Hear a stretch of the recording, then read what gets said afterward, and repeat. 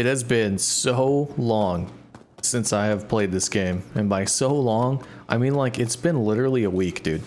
It's been like a week. If I don't play a video game for a week, I have no idea how to play that video game anymore. That's just the way it works.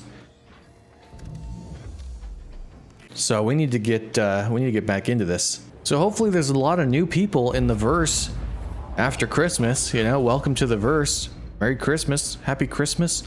However you say it where you are, if you celebrate it. If you're just joining the verse and you're wondering how to make money, this is what I do. I do bounty missions. You go into your contracts tab down here, contracts manager. Go to your bounty hunter section. If you have a crime stat, this is not going to work, okay? But if you don't have a crime stat and if you're in good standing with the law, that's what you do. And you'll see here a list. Yours will be a lot smaller than mine. You don't have an apprehend suspect yet unless you've killed a real player who has a bounty on him. And you'll see wanted next to the rated bounties. Wanted, name, and then the level of the bounty. That means it's an NPC. Real players right here, they don't have a rating next to them and it says apprehend suspect depending on what system you're in, but you can tell like this is obviously not a name. This is a player who made up this name. Sounds kind of like a real name. That's an NPC. So you'll have an LRT here or you'll have a VLRT and it's not going to pay you anything. Like it's going to pay you like $4 grand to kill this guy, but once you do enough of them, you'll get a contract in here that has something like evaluation or apprentice or journeyman or something, and that's what you want to accept. It's the one that you normally have to pay for it. You have to pay to do it. It'll say down here. It'll give you a number of the things you're going to pay for, but you want to do those as quickly as you can because as soon as you get from VLRT to LRT, they start paying you more, and you go from LRT to MRT. When you earn that certification, they pay you more, and then you go from MRT to HRT. Look, I got one of those. It pays you even more. And then you've got what I'm doing. They start giving you group assignments, which are super efficient. And then they got VHRTs, and they pay you more. And even after that, you can go up to groups of ERT missions, which have a hammerhead in them normally, and that pays you $87,000 for just one of them. And you can do one of those when you get up there in like 10 minutes. Depending on what you have, if you got torpedoes, you could do them in a lot less. And then you add your call to arms on there, which you go to your mercenary tab, and it will be right here. I already have it accepted. Go to my accepted in mercenary. It looks like this. Call to arms, and that gives you bonuses for everyone you kill, depending on your rep. If your rep is really high, like mine, then you will get paid. You know, you could get paid up to $100,000 for an ERT group. So that's why I like bounties, because you can do them quickly. Bunker missions are good too. See, assistant defending site. I don't do too many of those. That's why it doesn't pay me very much. But you can get really high in payments for these too, like multiple hundreds of thousands of dollars. The problem with bunker missions is that, let's go get this guy. The problem with bunker missions is that they're pretty buggy a lot, and until they're fixed, I don't think they're very efficient. They can be fun, but like sometimes the enemies don't spawn, sometimes the turrets are hostile, and even if it's not bugged out, it can still take you just a long time depending on how fast they're spawning, depending on, you know, you could have a security guard just randomly shoot you for no reason, you know, like stuff can happen in bunkers that like doesn't happen too much in the bounty targets. The bounties can glitch out too, for sure, but it doesn't happen as much as it does in the bunker missions. Bro, I am seriously slow right now. Like my brain, I barely remember what does what. I feel like this missile's kind of bugged right now, but it's okay. It shouldn't really do much. Boom. That's the beauty of bounty targets, is I don't have to kill all of them. That just took me like, what, 45 seconds to kill that dude?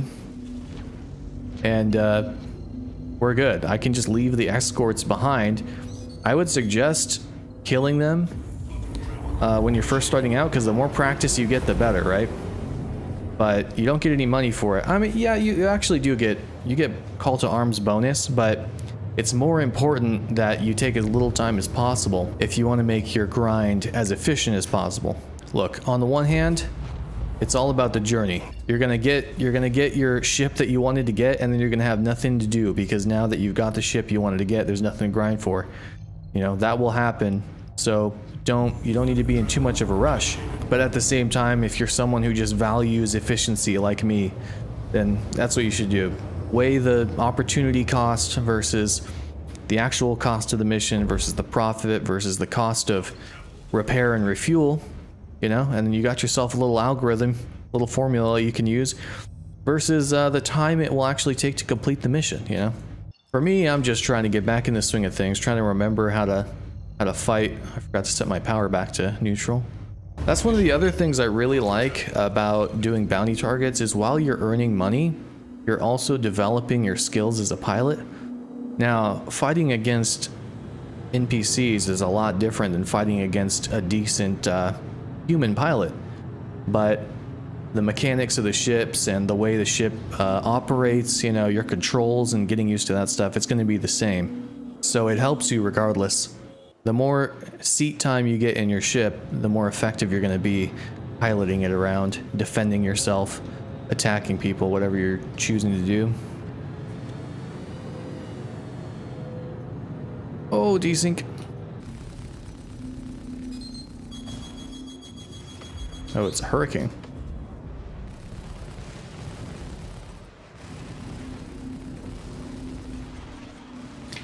Very sloppy right now.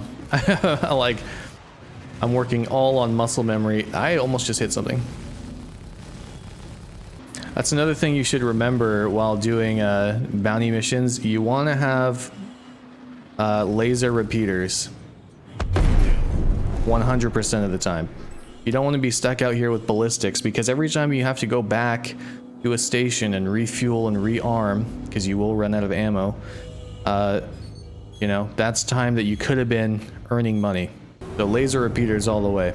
PvP is a different story, you know. A lot of people like to run the ballistics because they're a little bit higher DPS. I guess that could also be a consideration. You could be, if you run ballistics and you're going after bigger targets, you might kill the bigger targets faster, and it would be less of a hassle to make going and rearming yourself feasible, you know. There's not just one answer. The math can work out in multiple different ways, and what's most important is that you're having a good time. Whatever you can stand doing for the grind, you know, that's what you have to go with. If I wanted to earn the most money that I could in this game, I would be mining, you know. I'd be out with my prospector, and I'd be out on Aberdeen mining for Quantanium, but the problem is it's just incredibly boring. And I found it to be pretty buggy, but more so, it's just incredibly boring, and I cannot do it, you know? I can't sit there and mine. It's not a viable option for me. Look at that view, dude. What a view. Woo! It's a view and a half, ladies and gentlemen. All right, let's do this. Let's go kill Ernie.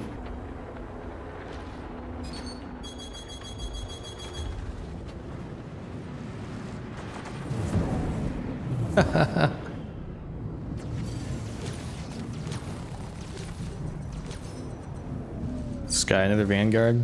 See, the VHRTs are nice because if you have a fighter, a small fighter like the Gladius, then you can easily take out the targets and still get paid a decent amount. And there it is, all done. The ERTs, what I just showed you, the groups that pay 90,000, those are the best. But you really gotta have a big ship for that. A big ship or an Eclipse or Retaliator, which I do have, but it's just a lot less fun than doing this to me. I'm not bothering with these guys. I just got paid, so you just quantum away. Doesn't matter where, just to get yourself, get them to stop missile spamming you. He's gonna ram me and kill me. I know it. That's another thing to be careful of. You gotta be careful that these NPC ships don't just ram you for no reason and you die. You gotta be vigilant of that. Boom. Okay, history. I didn't see how much that paid me, but 61 grand. And it took me like, I don't know, 12 minutes. Like 10 minutes if you don't include, you know, the intro that I did and stuff. So yeah, that's what I think the best way to make money is. Mathematically, it's not, but...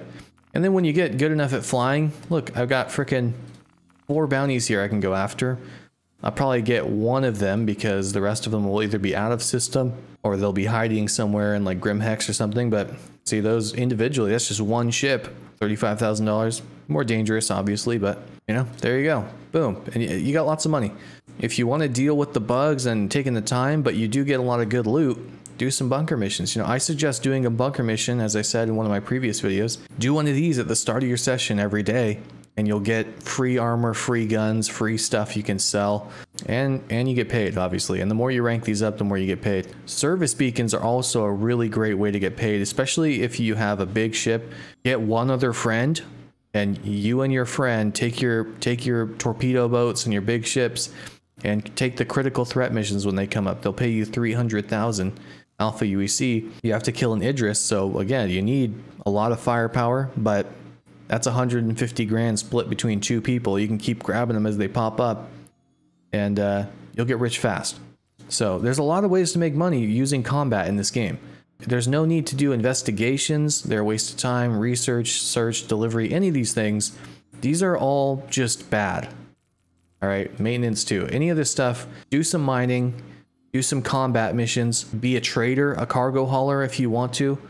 That's not something I'm really familiar with, but I know that you can make bank doing that, and have fun. That's the most important thing. I hope you find your specific way of grinding money in this game.